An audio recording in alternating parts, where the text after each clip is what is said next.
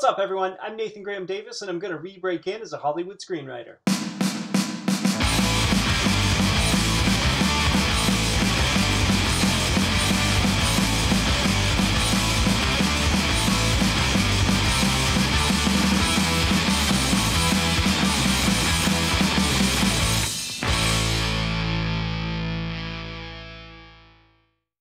So it's week 12, and Malcolm Spellman is back, and frankly, I think he outdid himself this time. The insights that he shared in this one are just, well, you will see. As usual, it was just kind of a conversation that really challenged me and pushed me outside my comfort zone, and that has honestly been the real reward for doing this series, is just, I can tell that I'm becoming a better writer as a result of these conversations. Before we get into it, you'd be doing me a huge favor if you click subscribe. And if you're getting any value out of these, please share an episode with a friend or, lots of friends. My goal is to do a live streamed reading of the finished, polished script, and I can't do that unless I've got 1,000 subscribers. So thank you so much for your help in making that happen. And with that, here we go. What's up? How you doing, man? Good, man. What's going on with you? I got to tell you the truth, bro. What are we doing today? I was surprised. Once you started emailing me, I was like, Tammy, what's going on here? Because my shit be blurred, Nate. You told me to schedule something, so I did. Like, I'm back. How you been? What's been going on with the project? First, what's going on with the podcast? Good, dude. What's going on with the script? All right, so reentry is going pretty well. You are episode 12, so it's actually growing and doing something now. I'm 70 pages into the first draft of the script. So that's pretty cool. And it's a script that I wouldn't be writing if it hadn't been for the first one of these that we did. So also great. Pretty cool. I hope you do something with it so I don't get blamed, but right. That's the caveat there. So how you feeling about the script so far? I know it's a rough draft. Yeah, no, I'm feeling good about it. It's a lot of fun to write. It's super challenging. I don't know how much of these you've managed to catch with how busy you've been. 4 of them or something like that, maybe 5. Oh, all right. So you see me comment on the ones. I just picked random ones, and then the one dude I'm jealous of because he got more views than me. What's his name? Who's that? Oh, I know. Jeff Willis? Yeah. Yeah, but he was number 1, so he had a head start by like 3 weeks. Well, we got to tell all your 103 viewers to go out. I'm up to like 260 now, Malk. It's getting serious. So monetize your shit as soon as you get to 10,000. Yeah. No, dude. So what I'm writing is the Sorcerer's Apprentice meets the witch by way of whiplash. Basically, this young woman in medieval Norway tracks down a witch living in the middle of the woods and convinces her to become her apprentice, and then the witch turns out to be this awful mistress, whiplash type thing, and it just all goes to shit. Anyway, dude, it's going well. I love whiplash. I'm trying to like it because that's what stuck out to me as soon as you said that, right? And whiplash the movie is first and foremost about that dynamic between the two of them, right? Yeah. That's what the movie is, right? That's why it's great. And it's compelling because you have an older dude and a younger dude, so that's always a natural thing or whatever, right? I can't remember in Whiplash, what was the young dude's reason?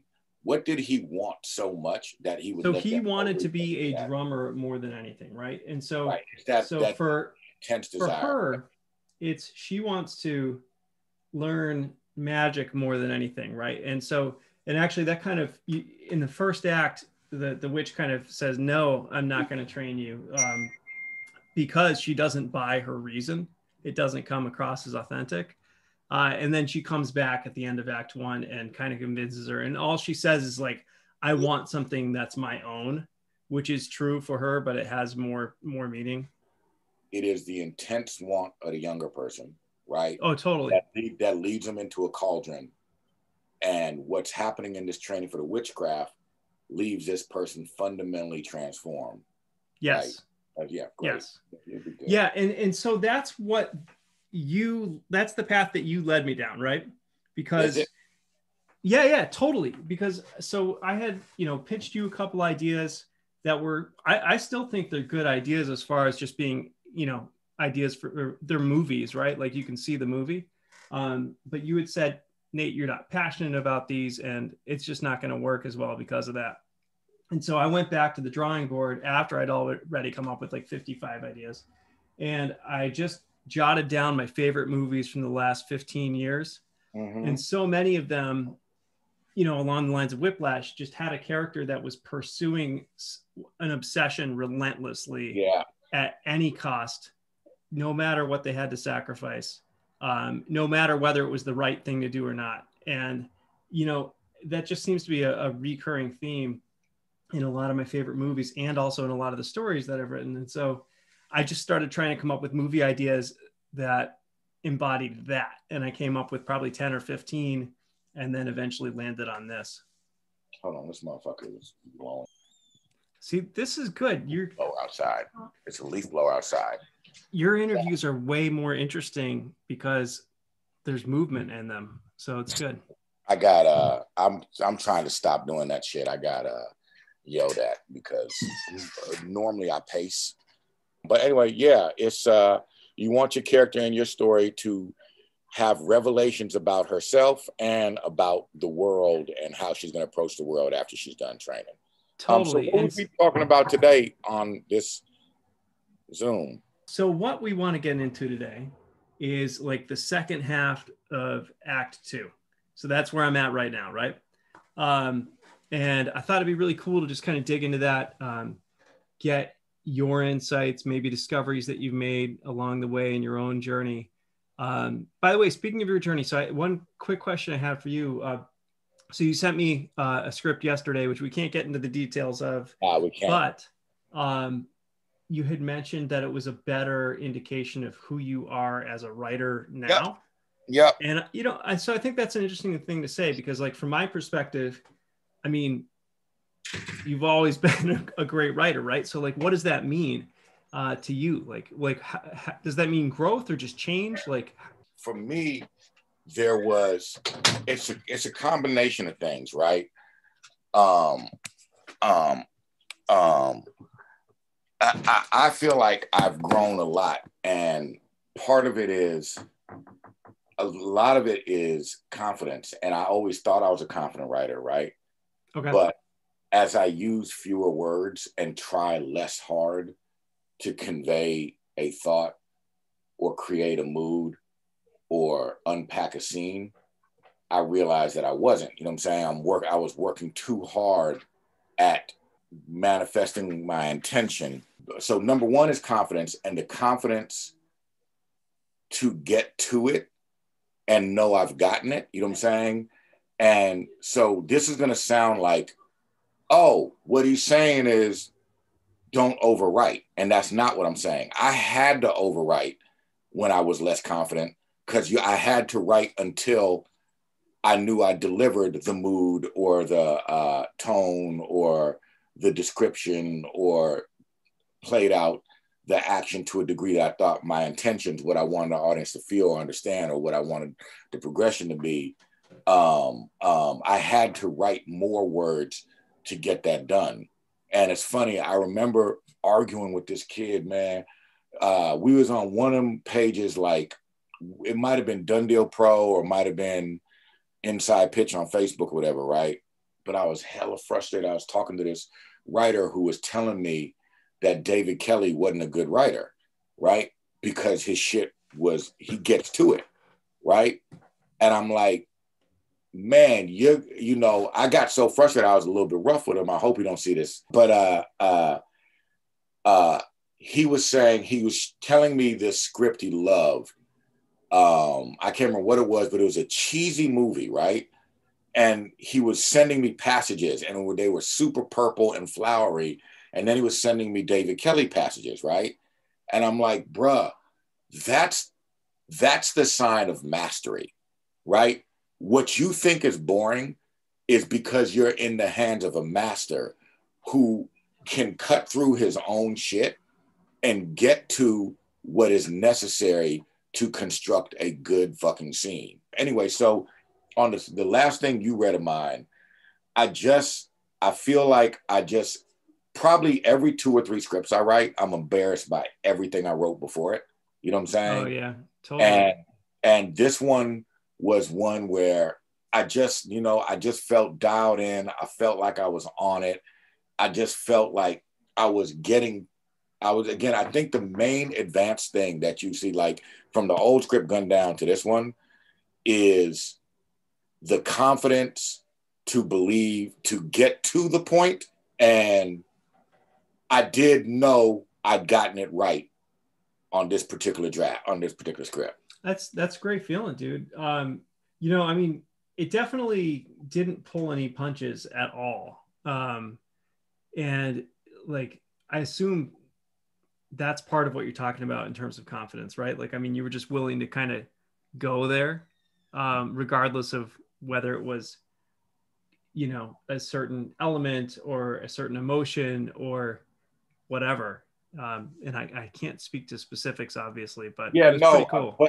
But yeah, I definitely, I felt free. It's something I try and do, like I think the draft that you got a Gun Down, there's a scene I had to change because people were uncomfortable with it. And I'm fine with that, right? If I get a same note from a lot of people, I'm going to take it very seriously, right?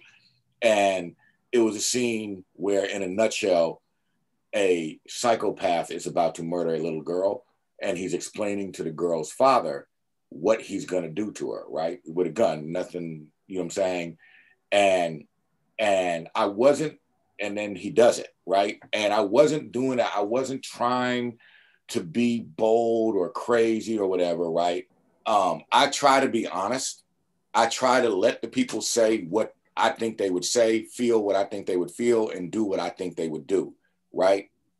And I feel like the more free and honest I am when I'm writing, the more I get responses back from people who are like, and it can be a nice thing. It can be, I remember I wrote this thing where it was this, oh, it don't matter. It can be, it doesn't always mean edgy or whatever, but I hear people respond to the edgy stuff like, oh, fuck, you know, you were just like, fuck it, I'm going to go crazy. It's like, no.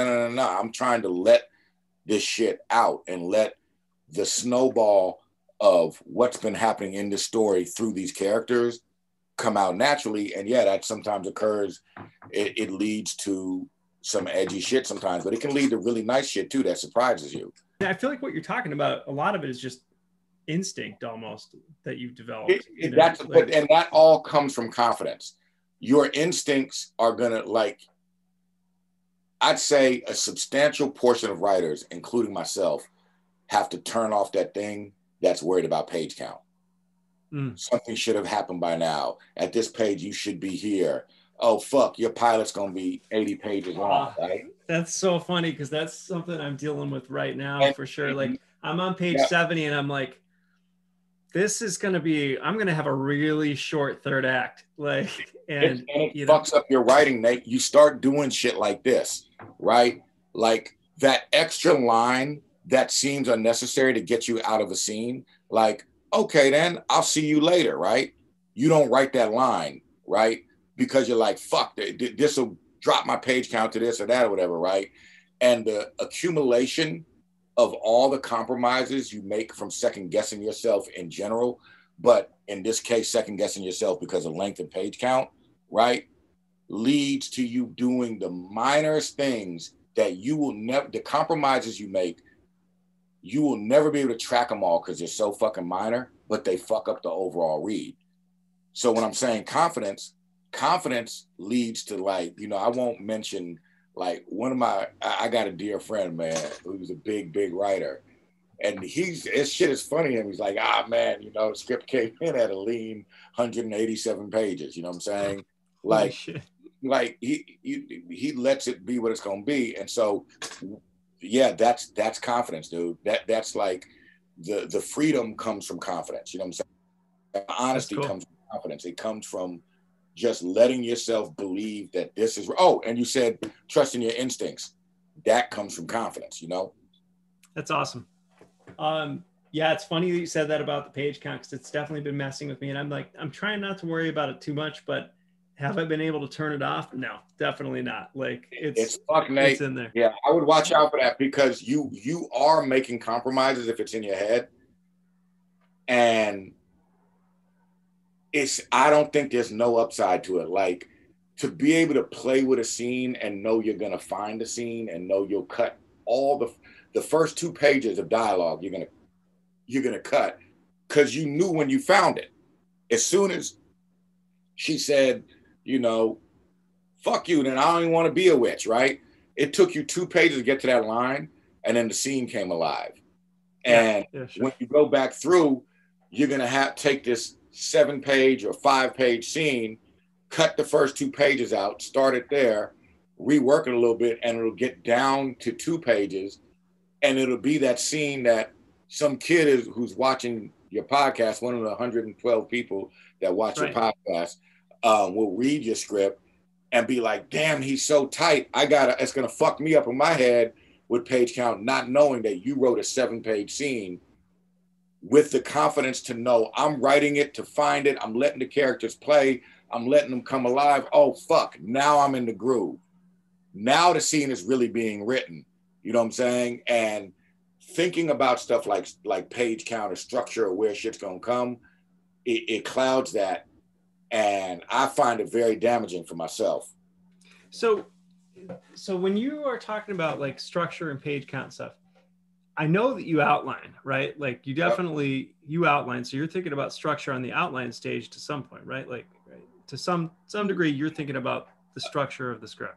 It's all based on confidence. Did I say the thing that McQuarrie said on Twitter a while back that I thought was fucking brilliant? I might fuck it up though. Just go for it. So he said some version of all these rules and all this talk about process on structure is absolute bullshit, right? And he said, structure is what happens when, and forgive me, Chris, if I get this wrong, if you lay your characters and story and plot or whatever things you use to diagnose and say are the components of a screenplay, if that shit is unfolding in the right way, structure is what happens, right? And a structural innovation that Tarantino or some European director, I remember watching one, I watched a Spanish movie, I think it was, or something like that. It was a love story. Basically, the first act is 60 minutes, and then there's a second act, right? Sure. And all of that seems like, oh, premeditated genius, right? But it's just the confidence to know my shit's gonna play out what happens anyway. So the idea that structure is a thing that happens if you're just writing the right way. Yes, I'm thinking about structure when I'm outlining, but only in the sense of I'm hunting for flab. I'm sharpening intention, and in doing the kind of shit, like, what is this thing achieving? In making things better, inherently what happens is you start to know, well, fuck, this ain't gonna mean nothing. The witch telling the other older witch to fuck off, I don't even want to be a witch, isn't gonna mean nothing if this scene that happens 3 beats later where they both share camaraderie about their love of being witches doesn't happen before then, because then it's betraying that pledge that they made together, right? And so, sure, that's happening structurally in outlines, but I work hard to forget all the shit I read in them books, and I remind myself, you know, again, I don't know what shit I've told you and told another young writer, but all those books on screenwriting were written using, half of them use movies as examples that were written before screenwriting gurus existed. You know what I'm saying? And now they're saying this is the formula they were following, but it's like, motherfucker, that formula didn't exist. Your producer would tell you this shit is getting boring. You got to have some action earlier, right? And I didn't give a fuck when she told him, frankly, my dear, I don't give a damn. So you got to set that up. And in doing that, a bunch of shit will fall away and structure occurs. That's a convoluted way to what that McQuarrie tweet. And you know, I'm always nervous about mentioning people, but that's no, man, that's cool. So no, I appreciate you sharing that. It's like, I don't know, I definitely don't dig way into plot points, but I definitely think about the midpoint in every single script for sure. And you know, it's always something that takes things in a completely different direction, you know, and it's a big twist. And usually kind of the script evolves out of that. And I always know what the ending is and whatnot. But, you know, it's, that is like one of the things that I wanted to dig into with you was like kind of that second half of the second act. And so, you know, maybe this is going to be a way more, I don't know, ethereal conversation or whatever. No, I can talk that. Like, so let me start with this. There is a cheat code for me anyway when I'm writing, which is the hero's journey, right? And not every, I don't believe in all that shit that every story is a hero's journey. Shit is what the fuck it is, right? But if you follow the obvious progression of any hero's journey story, right? Then you know what must happen in the second half of a second act, right? Right. So you got your basic, like, you know, there's going to be the protagonist is going to go after things really hard after that midpoint, and they're going to fail, and there's going to be a low point, and then they're going to kind of like summon themselves together and go after it again, and there's your third act, right? And usually it falls apart, right? Right after, somewhere shortly after. Like I'll go as far as if it's a job and the execs really want a hero's journey, you can do little charts of like the false arc, right? The hero in the first half of the second act has gone through enough events that they think they've arced, right? But that dragon that's internal that they haven't slayed yet is still out there. So the hero is seemingly using the force, or so here's a mock pitch using a fake version of the Matrix to make my point. You can have what's known as a false arc, right? So let's say the obvious thing we're tracking is if Neo doesn't learn to do all kinds of crazy karate shit and have superpowers, the world is fucked up, right? And you're following that. Will he or won't he become the hero that he needs to become at the end of this movie, right? And let's say he doubts himself for all kinds of reasons, right? If you embed a core issue, like let's say he's a misogynist, right? This is not the movie, but for the sake of this mock pitch, you're wondering if he's going to become that hero or not, right? And you're wondering if he's going to build up confidence, right? But there's still this one kernel of a trauma that's in him that until he uncovers that, he won't truly reach it. The false arc is right around that midpoint. The hero is doing karate, is beating people up. You feel like this motherfucker really might be the hero, right? But he shows you, he does that one thing that's rooted in that trauma that's going to come back in a few beats and unravel everything. Because you're in the second half of that second act of a hero's journey. Sure. A sequence of events takes the hero to his lowest point, right? And so the false arc might be, I'm doing everything great. It looks like we're going to win the day, but I don't want no women coming with me on this mission, right? Then, so everything's been going great. We're just getting past the midpoint. The hero seems like he's about to overcome this great thing, but the story god says, well, here's the problem, Neo. I'm going to take everything away from you, including your powers, because there's no women here.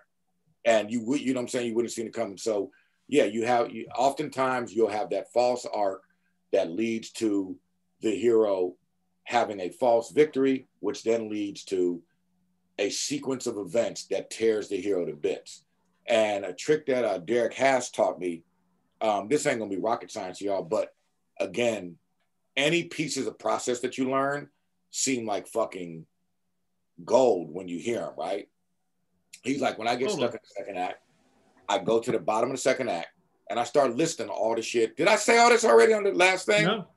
No. I start listing I list all the shit at the end of Act 2 that has to happen to break my hero down to his lowest point, right? So in this version of Matrix, he's lost the ability to do karate. The bad guy has taken over the world. The woman he loves doesn't fuck with him because he's a misogynist, and his whole crew's been disbanded, right? And this is not the real Matrix. Sure. This is the fake Matrix. Well, with those 4 beats, you now know, well, fuck, what are the beats that make me care about each one of those, right? Well, if he's forgotten karate, right? I need to have, and you want to root in emotion, right? I need to root it in, I need to have the moment that establishes the value of karate. And karate might be fucking people up, but I need to root at least a couple of moments, if not one moment, in an emotional victory. Like, my karate allowed me to beat bad guys, but there's a valley of little kids that eat popsicles that are safe because of my karate. It's rooted in emotion. This is a terrible metaphor, right? I'm following you, though. Just keep going. It's good. The next one is, well, the bad guy has won, right? And so whatever kingdom houses all the power that people get karate from and rule the world with had always been in the hands of good people, right? And now the bad guy, the ISR and whatever, is in the tower and darkness is spreading out, right? Oh, the crew is disbanded, right? Oh, and so you have to, if that's going to happen, then, right, whatever that tower is looking over, you have to put in beats that make you give a fuck about that world. Otherwise, who cares that that tower is now in darkness? The crew has been disbanded, right? We listed that as one of the beats. Well, I need to show in a beat or two how this crew fulfills this version of Neo in a way that was missing in his life, right? He was all alone. Now he's got a family. I need to show how this crew with each other valued each other. And now they're not going to even be friends anymore. With those two beats, now you give a fuck that the crew's gone, right? And then the last one is he lost a girl. That's easy. You have to have, so by going to the end and planting your flag on the things that would tear this hero apart, you immediately get those 3 or 4 beats require probably twice as many beats before them to make you give a fuck about them. And then all of a sudden you're like, God damn, you know what I'm saying? Most of my second act is now not written, but I know what I got to hit to make that cool bottom work. So working your way back in a long-winded way of saying, you pick all the things that need to happen at the lowest point, list them. Sometimes they happen in one scene, sometimes they happen in a sequence of scenes, right?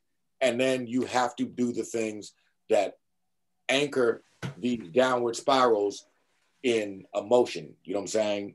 Like, you have to set them up in a way that makes us invest in them emotionally. So that's how Derek thinks through stuff. Like, how do you think through it? Do you have any sort of process that you apply, most times when you're sitting down to write a feature? Well, I'm trying to get away from doing hero's journey stories because I got bored with it. And it really is a cheat code. If you read the anyone that's watching this thing, Vogler did a distal. I read that one. Did you read the short document? Are you talking about this right here?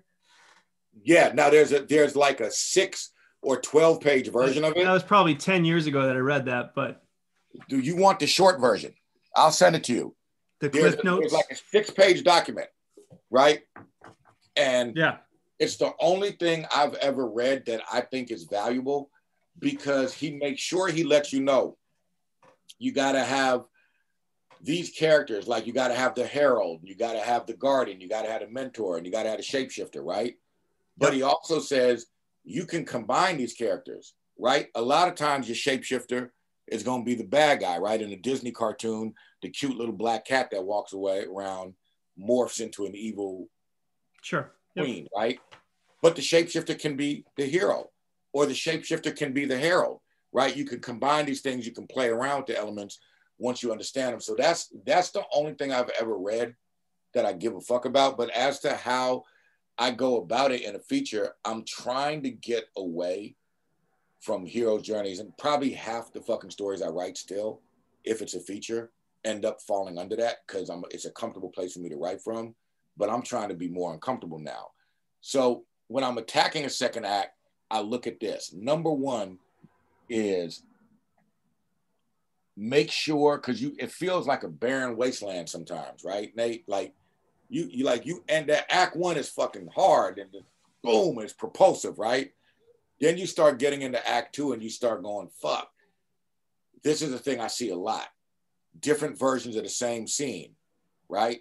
Like, no, get rid of that shit. if it is not fundamentally different, you're not really being interesting. So in a non-hero's journey, you're really looking for different things for the second half of Act 2, right? Because you're free.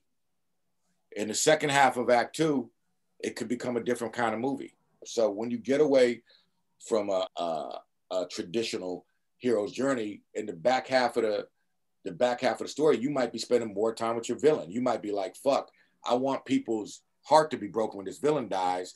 I'm about to do a whole 10 or 15 page sequence where we're in his point of view. And we're set, you know what I'm saying?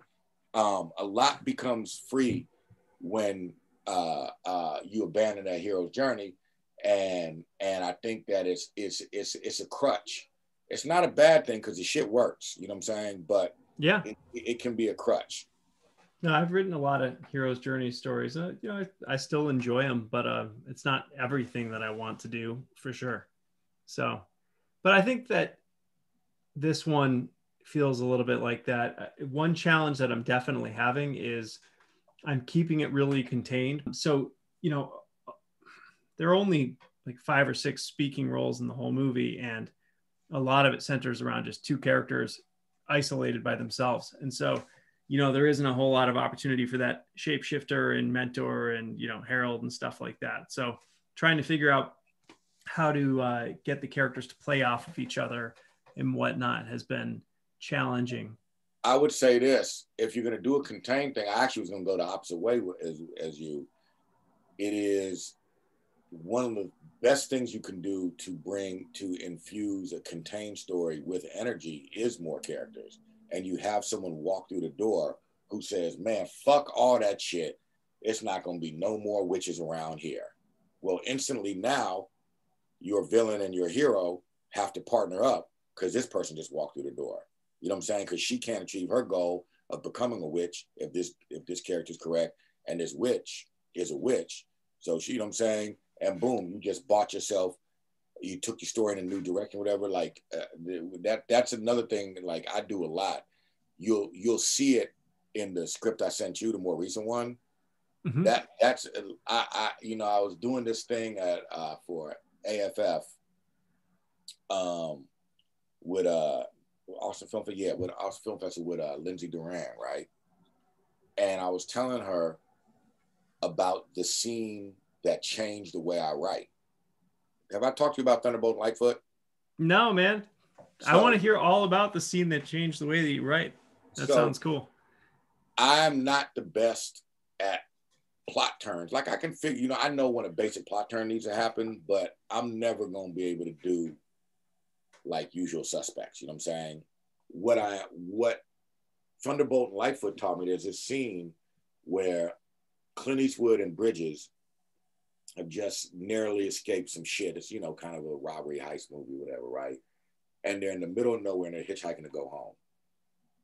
And this is getting point A to point B. The simplest thing you can do, right? This car comes speeds right past them, right? Oh, fuck, he's not gonna stop. Slams on the brakes, hits a donut, comes back, nearly runs them over, right? And then they jump into the car. They open up the door. He's gonna pick them up, right? As soon as they open up the door, a raccoon hisses. And they're like, what the fuck? He's got a raccoon in. And the guy's like, get on. So you now know you're in a different place, right? They jump into the car. The car peels out, starts swerving around. They realize this dude is pumping his own exhaust into the car, right? I assume it's to be high, but maybe he's trying to kill himself. Who knows? But you're like, fuck, what are we gonna do? The car spins out, goes off the road, tumbles or whatever, right? The dude gets out the car, right, that they were hitchhiking with a shotgun. And Clint Eastwood and Bridget like this. He walks right past them, opens up the trunk, and it's filled with rabbits. And then he starts shooting at the rabbits, right? And eventually they knock him out and take his car. That disrupting storytelling. So you can disrupt storytelling in a lot of ways, right? The first way that I did a shitty job of trying to describe it is you disrupt the plot with plot, right? What that movie taught me is anyone who walks through the door can infuse a story with whatever energy and disruption you need, as long as they feel like they were honestly generated by the world you've created for your show or for your movie, right? And that fundamentally changed the way I write. So now when I get in tough spots like where you're at, I go like this: who could walk through the door to take these characters in a compelling direction, or to make things interesting, or to make shit funny, or to make shit sad, or to make shit scary, right? That's cool. Yeah, I think that's a really good point. You know, just being able to use other characters to do something. And yeah, I mean, it's the way that I've set myself up is, you know, my protagonist has been searched for this woman for, you know, a couple months before she found her. I mean, she's really isolated and hidden, right? And so bringing another character into there early on would be really challenging the way that I've set it up. And that's okay. Like I've got other things that are working and I figured it out. And, you know, there's this raven that the witch keeps that, you know, there's a little more going on with it. And so there's kind of a third character there, but it has been challenging to try and figure that out for sure. Well, you know this, if it's at all feeling flat, there's only one rule to screenwriting. Ted Elliott told it on in an argument. It was probably on that message board, Writer Action. I don't know if that's still around. No, I never was on that one. And he was like, there's only one rule to screenwriting, and that's be interesting. Sure. And I agree with that completely. And that's the same, and that shit sounds glib, but it ain't. That's the same thing pretty much McQuarrie was saying, what I was talking about earlier about about structure, right? If you're being interesting, structure, well, it's going to happen.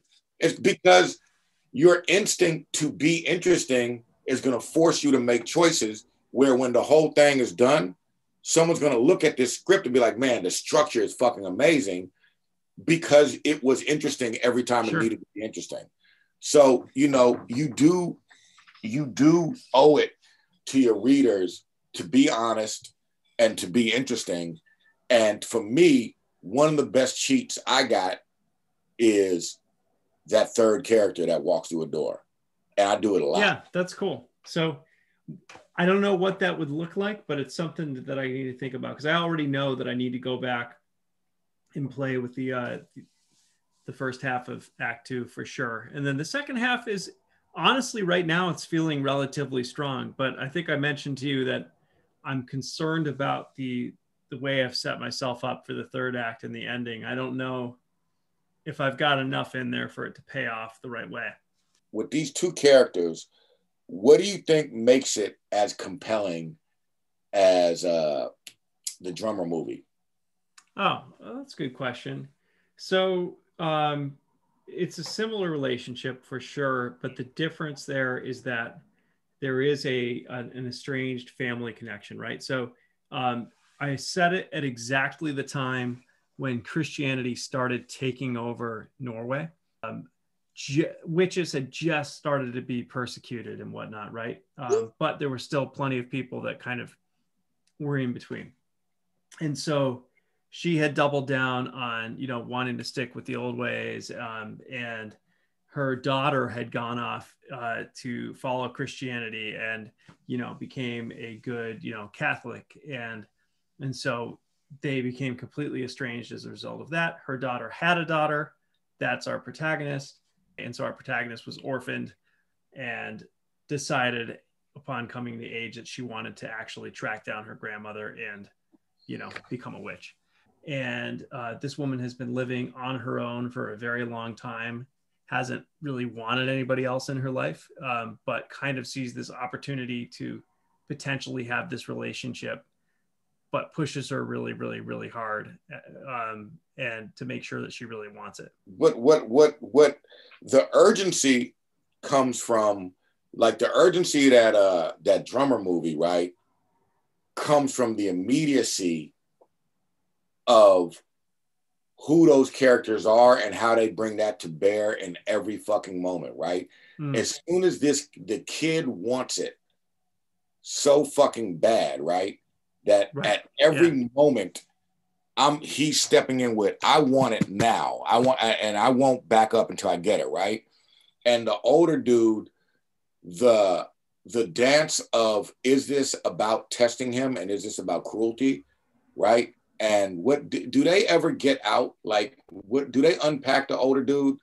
Like who he is, why he's so fucked up? Yeah, they do, and I think they did it in a really wonderful way.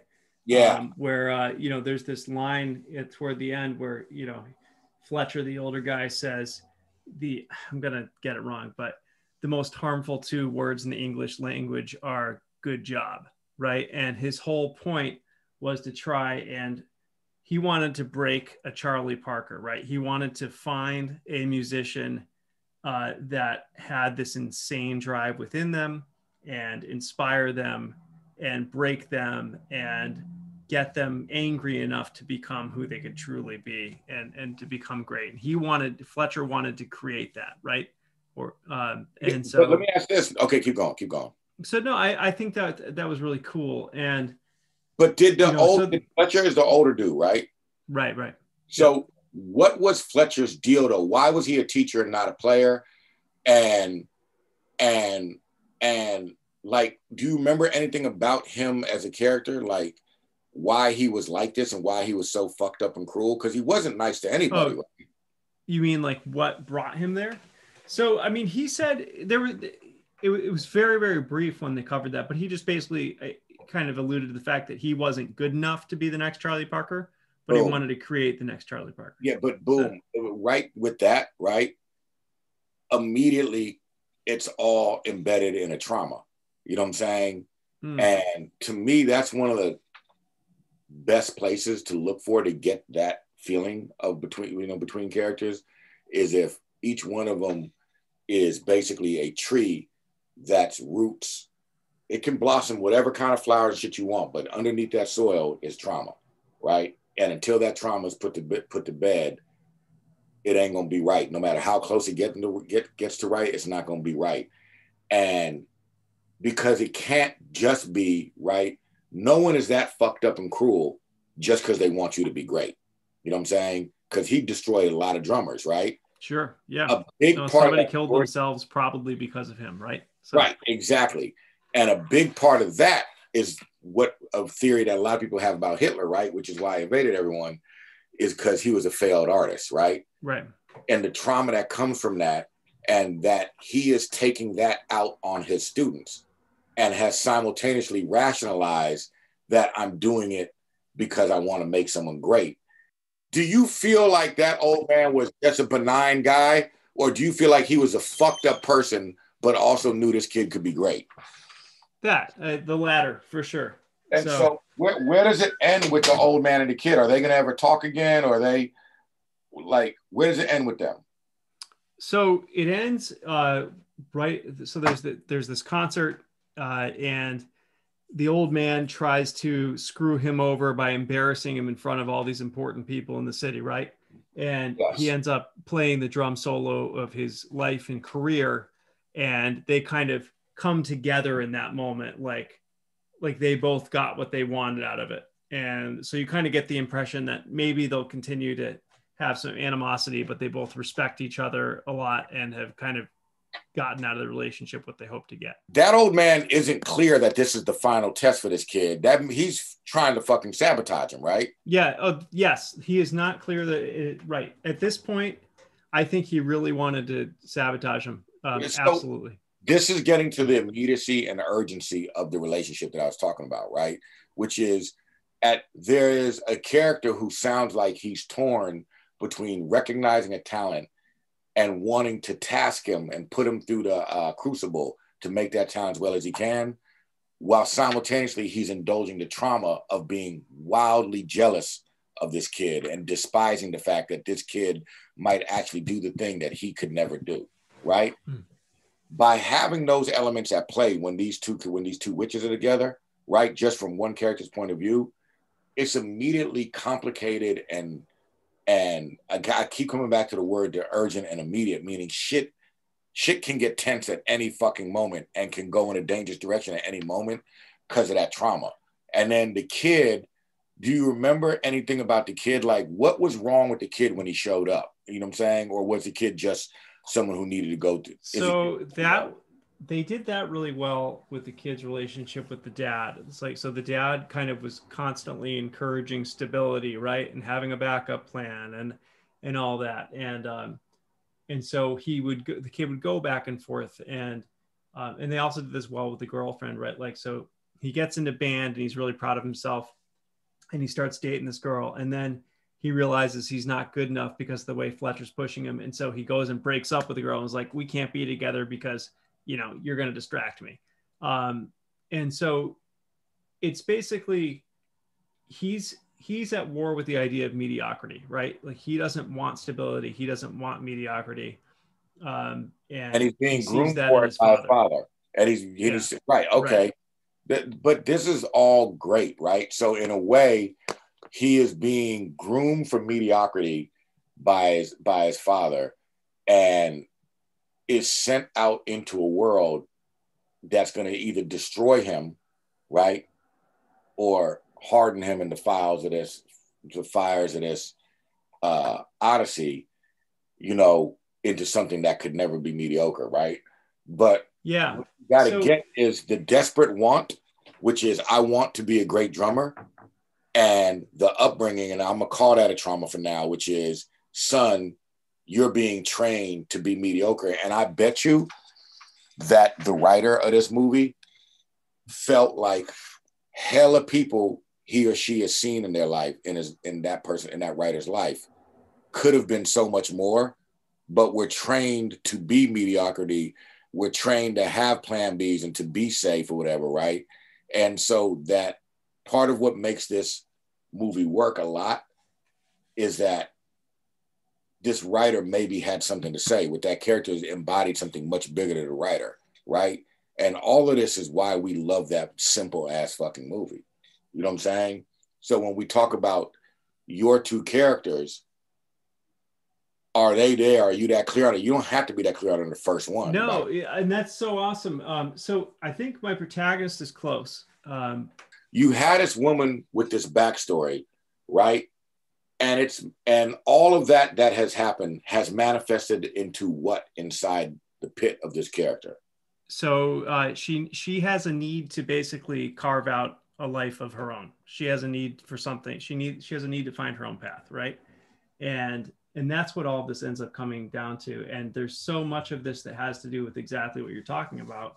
So, you know, in the first act, when she first leaves, she tries to get this apprenticeship, which turns her away. She goes back to this village, and it's kind of suggested that she should become a married woman and whatnot, right? And she leaves, and that kind of spurs her on to say, no, this isn't what I want. And then at the end of the second act, there's some more. Anyway, I'm rambling here. What does it mean to your lead character if she fails? If she fails, what does that mean to her? So if she fails, then she doesn't have a life that she wants to live. She doesn't want to live a life as a quiet Catholic wife who, you know, doesn't have a say in her life and is just kind of living out the minutes. Can I ask you this? Yeah. It feels like what you're saying is, in this time period, the subjugation of women is subhuman, right? Man, it's like, it's funny. Like, I can't seem to articulate this stuff well, even though I feel you're like gonna exercise, bro. You're articulating it better than I am. But this is an exercise. This is what I was saying about growing, right? Like, it feels like if this is a woman who has looked out into the world and seen men doing awful fucking shit to women, and then in her own life has subjugated trauma, and that even the women who brutalized her did it into service of men, right? And that she knows what awaits her is a life of subjugation and torture, kind of like some Handmaid's Tale shit, right? You know what I'm saying? And so there's a desperate need to be a human being. But what's missing that I can't drill down on, Nate, is the thing, the piece of cancer or coal that's in the core of her because of this, that's going to be relinquished along the way. The thing she discovers that, like, you don't want her to just discover self-empowerment. You want her to destroy that thing that was of fucked upness that was nurtured in her, right? Like, let me give you an example from a project Showrunner. I always use this. It was an exercise where I had this breakthrough. Like, the question I always ask people, what does it mean to your lead character if they fail, right? Yeah, it's a good question. Yeah, was working with Shell on this project. And the project is set in ye old times, right? And it's about a woman who was a prostitute, and when by the time it begins, has the biggest whorehouse in this area, right? And she's married to this gangster who protects her, and he's big time in this area, right? And she's rich and she's running shit, right? And as the story's going, competition moves in, and you can see that she dominates her boyfriend, everything, right? And that's an important detail because competition moves in, things are going on. She's got clout with politicians, whatever. None of that is working, right? And the more she fails at stopping this competition, this is just in the pilot, right? The more desperate she becomes, to the point that it starts to get a little bit weird, right? And by the end of the pilot, she burns down the rival whorehouse, right? And her boyfriend, who she's dominated and controlled and manipulated all the time, shows up and says, "Oh my God, what the fuck did you do?" And she says, "You wouldn't stop him, and the politician would have stopped. I had to fucking do something." And he beats the shit out of her, which he's never done before. And that makes you go, "Oh wait, I've seen her spit on him and do whatever she wants with him. What would make him do that?" And then after beating her up, he said, "The dude who was backing that whorehouse is the boss of my boss, and we're all going to die because of this," right? That's your hook on the pilot. Where we asked ourselves is, this woman has money. She has success. If she got slowly worked out, she'd be fine. Why would she do this, right? What does it mean to her if she fails? Like, if she fails, meaning if this whorehouse grows and hers dies, and she has failed, right? And we realized, well, what did it take? Like, in this time period, bro, the shit they were doing to women, they had these things, I forget what they're called. It's fucked. What women had to deal with is crazy, dude. Like, they had these things where, like, women's families would get in debt. And this is in New York City. And they would drink lie on stage and kill themselves so that their family could be paid, right? And that's a show, and people would cheer and shit. It was fucked up. Women weren't treated like human beings, right? Holy shit. And so what we came up with in asking why this woman would do this is, think about everything that happened to turn this woman into a prostitute. Then think about that, all that trauma created this, a thing, we found a term for it. I think it's called scarcity disorder or whatever, right? But basically the idea is, my past was so fucking traumatic that anything, if I ever stop getting away from my past, that means my past in my mind and heart is going to come consume me and burn me alive. It is an active dragon that is chasing me at all times. And so as this story is playing out, that past is getting closer and closer. That trauma of what turned her into a prostitute and how women are treated around here is, in her mind and in her heart, is getting closer and closer and making her more irrational, right? Until she does a thing that sets the season in order. And what does it mean to this woman if she fails, if she doesn't have the biggest whorehouse? It means that she will be consumed by something so dark and depraved inside of her, she can't put into words, and she'd rather risk her own life than to let those feelings come back. You got to be clear enough on your characters that you can say some version of whatever yours is for her and that. I agree with you. It's funny, dude. Like, talking with you just makes me feel like such a newbie writer. It happens to me all the time, dude. Like, and it's good, but that's awesome, right? Like, that's what I want. Like, I want to be challenged in that way. It's really like I love this, like, just the way the wheels are turning right now. It's really, really good. Great. But yeah, I mean, that's exactly what I need to do is dig into those characters. All right. And those two words come to mind: urgency and immediacy. Yeah. Right. Because for a movie like this, where the stakes of the world aren't at play and right, everything got to mean the most to them in a given moment. They have to laugh the hardest, fight the hardest, fuck the most, do whatever in a given moment, because that's all you got. And that moment is manifested, the importance of it. I know we must have talked about The Crown on the last time we did it. Nope. So what The Crown taught me, you talk about feeling like a newbie, right? But a revelation I had in watching The Crown was fuck stakes, right? We know she's going to live because she's alive today, right? We know there's no war happening, all that shit, you know what I'm saying?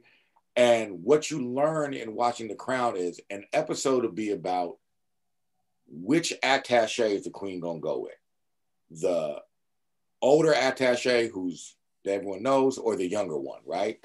Mm-hmm. And by the end of the episode, you're leaning in on your seats, wondering which one she's going to pick, right? And the crazy thing about it is that shit feels like Game of Thrones, and it don't even fucking matter. But because of how important it is to the characters, what it means to them in the world he's created, tradition and rituals and rules, right, are life and death in their minds. And so which attaché she picks is the same thing of whether the Khaleesi is going to go fucking crazy and have dragons burn down as far as they're concerned, right? And so and that brings that urgency and immediacy to those small intimate scenes she's having, because otherwise who the fuck cares?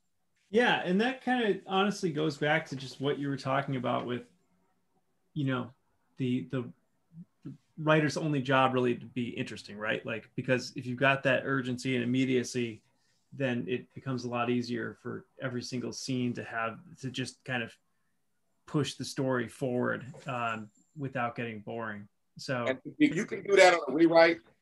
It's funny, like when I do the things I'm talking with you about and get clear on those characters, I'll write a paragraph that gets to that for the lead characters sometimes, and throw away my outline and just, because I've done the outline already, and just write the script based on those paragraphs. Because I know this is what matters, not them fucking beats, not that structure. This is what matters. What does it mean? So you do a whole outline, and then you'll write just like the moment where all of that is clear, and you build out from that. I'll distill these characters down to what the fuck is supremely. Oh, I misunderstood you. Okay. Me, right. And what is supremely compelling about this character to me, and whatever, right? And I might write a paragraph of why their journey is compelling and why their relationship is compelling, but it's all rooted in those characters and that core thing, so that the beats I wrote, I don't have to look at no more, because I kind of have them memorized, but this is what matters. This is what makes whether the fucking bomb is going to go off or whether you can pick the older, younger attaché. This is what matters. You know what I'm saying?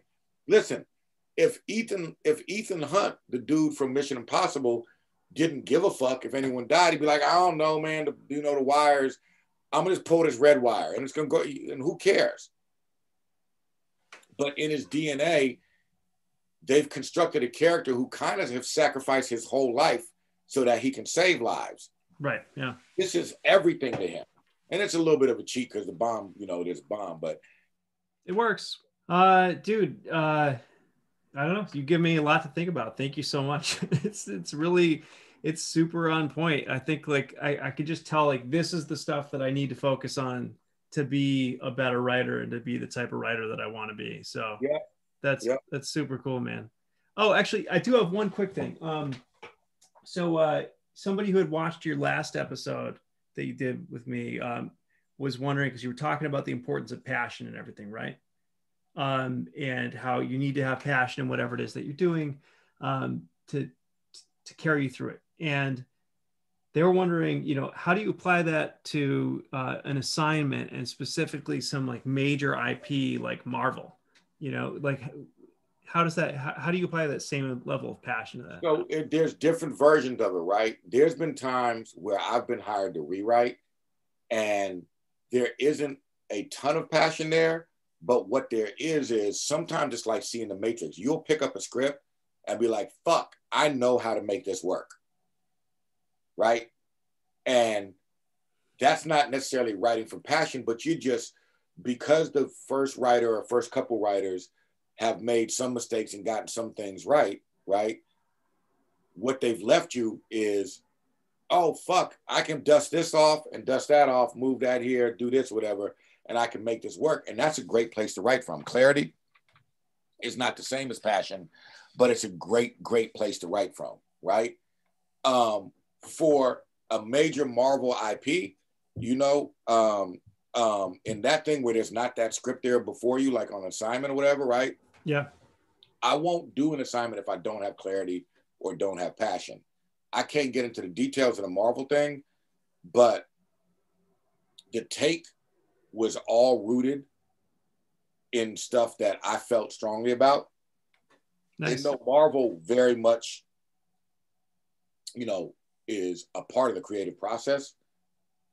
They're smart. They're like this. Well, I know this dude loves this element. We're going to keep this alive. And then, you know, they agreed on it, whatever, right? But the truth is, I wouldn't have did the Marvel. There's no way I would have did it. If it would have had to have been what I knew I could wake up and die for every day, or I'm not doing it. And I don't want to sound like I got hella integrity or nothing. I've tried it the other way before. And the shit just, the worst is when it does work, because that's a bad lesson. But it doesn't work for me. It doesn't work for me. I don't want to do it. I don't like the feeling of it. You know what I'm saying? Like, I can wake up every day with clarity and be like, fuck, I know, let me dedicate, you know, hours to this thing and it's going to get better and it's going to deliver them something that we agreed upon. That's the clarity version. Or I can wake up every day and be like, I can't fucking wait to write this shit, even if it's scaring me or breaking my heart or feeling like I've lost control over it. But I otherwise I can't. And so to the person who commented, I think it's a way when you get the IP, be fucking honest with yourself, right? Are you really passionate? Do you love this IP? That's not the same as being passionate about what you're about to write, right? I fucking love Marvel stuff, right? But that doesn't mean I can write every single Marvel movie, right? Be honest with the story you want to tell. Don't pander. And go in there and tell the story that you can be passionate about, and know that when you do that, a lot of times you're not going to make the second round, right? The more vague or traditional you are, it's going to increase your odds of advancing, but it's going to increase your odds of getting beat out by someone who wants it, who feels more strongly of it. But let me try and make this clear. Oh, fuck, Marvel, who don't want to work there? There's very few people in America that weren't affected by them comics, as far as I know. You know what I'm saying? Sure, yeah. And so there's passion for the space, but the story you're going to tell, if you start to think, I think there was a better story there, you know, let's be real here, depending on where you at in your career, you know what I'm saying, you might just go with the flow. But the ideal version is you say, no. Let me rotate this dynamic. Let's think of something we've all seen. The last two Avengers movies, Endgame and Infinity War, right? Sure. Let's say someone was coming in to pitch on Endgame, right? You know what's got to happen, right? But let's say the writer went like this. You know what though, y'all? I fucking seen these other heroes before. I know where they're at. I know how they feel about this story. I want to fucking tell the story of Thanos, which is what happened, right? Yeah. They really focus on Thanos, right? Totally. Wait, what? The bad guy? Nah, what about the heroes? Don't worry, we're going to service those heroes, but this is Thanos' story, right? That can get you booted out, right? But that can also get you that movie and get you that job. So that's what you do. You rotate the IP, you rotate it and find a dimension of it that you feel strongly about. And it's super specific. And again, specificity, people butt against that shit a lot of times, but when they don't, then you're like this with your partners. That's a good answer. All right, man. Well, thank you, man. I appreciate it. It's gonna be weird to try and edit this one together with all my rambling and everything. But dude, thank you so much for challenging me like that. I'm really excited to take this forward. So always a pleasure, man. Yeah. Boost my views, man. Pay some money and buy some bots to boost the views on my. All right, will do. All right, later, man. That was so awesome. So many things from that are going to stick with me, including everything that he said about trauma and immediacy and urgency, and that question that he asked, what happens if they fail? That was a huge help in helping me craft the end of my second act, and it's just got so much more emotional punch than it would have had if we hadn't had that conversation. And now I'm on page 80, which is so exciting. It means that Fade Out is right around the corner, and it also means that I've got a little bit of extra time built in to go back and spruce them things up before I send it to my first round of readers, which is just great. As with the last 3 weeks, if you're doing this along with me, action steps for week 12 are pretty simple. Read a script and write 20 to 25 pages of your first draft. That will put you within striking distance of Fade Out by the end of next week. Like every week, I'm giving away an autographed copy of Malice and Mistletoe signed by myself and by Jack Purcell. Malcolm just mentioned one of the best screenwriting resources that he's read, and I put a link for that in the show notes below. I think it'd be super cool if the comment section on this particular video just becomes a running list of great screenwriting resources. So if you want to comment below the link to a screenwriting resource that has helped you out, I will pick one of you and send a copy of Malice and Mistletoe your way. So that's it for week 12, everyone. Thank you so much for checking this out. Up next week, I've got Charlie and Vlas Parlapanides coming up. They are just coming off of their hit Blood of Zeus. If you haven't seen that on Netflix yet, definitely check that out. It is 8 episodes of Greek mythological spectacle, and it is just awesome. So make sure you check that out. Make sure you subscribe so that you don't miss it. And hopefully I'll be hitting Fade Out next week. Or, smash cut to black.